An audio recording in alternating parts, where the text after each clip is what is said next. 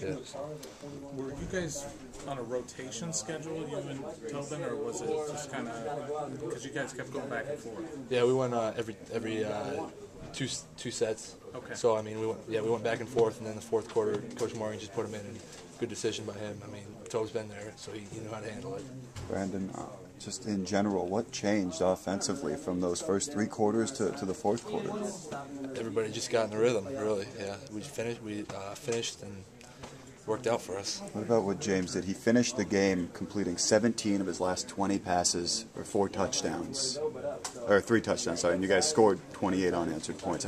How composed was he, and what was it like with him in the huddle, and then just, what kind of confidence did you have that he was going to lead you down the field? He's a great leader. I mean, I talk to him every day. I mean, and then in practice he puts me where he wants you to go, really. And also James Ferris helps out a lot too. So I mean, going with an offensive line that has all the veterans on it, I mean, it's great.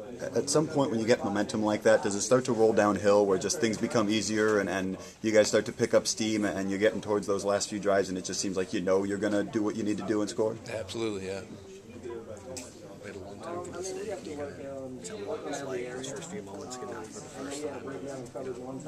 A huge crowd around you. Playing, it's a lot different than playing in front of 3,000 people, I'll tell you that. But I mean, for the first time, it was a great experience, and I mean, I'm glad I got the reps I did. But I mean, we pulled it out as a team, so it was great. You're probably going to remember this day no matter what. Absolutely, yeah. Finish the game, obviously, make it a little better for you. Yes, absolutely.